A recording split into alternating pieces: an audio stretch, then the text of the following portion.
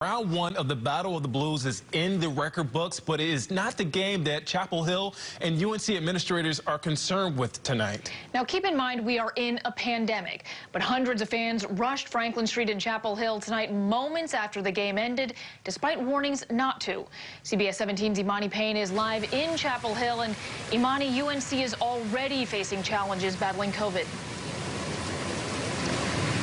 Yeah, UNC is already dealing with 5 COVID clusters on campus and close to 200 COVID violations, and tonight's incident is not going to help those numbers. Tonight, hundreds of UNC students stormed Franklin Street after UNC's win over Duke, despite both schools repeatedly warning students not to due to the pandemic. UNC fans don't care about the health and safety of the community. All the masks are up. At Duke, no mask over there. No mask. Students were heard yelling F COVID as they blocked traffic, set a fire, posed for pictures, and destroyed a mattress. This person cuffed and hauled off by police. Some seen wearing a face mask and others not. Oh, it was electric. We actually had people out here for the first time.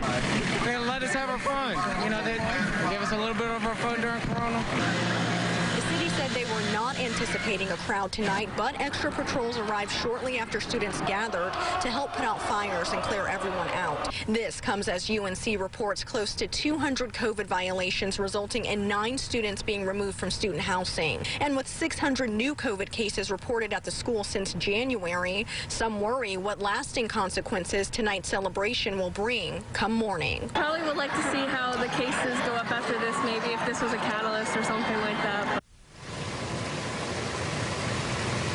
And UNC's chancellor taking to Twitter tonight saying they are investigating this incident and working with police to pursue consequences.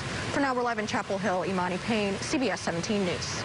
All right, thank you, Imani. And as we wait to see what consequences may follow, there's certainly no question UNC Duke is one of the biggest rivalries in college sports.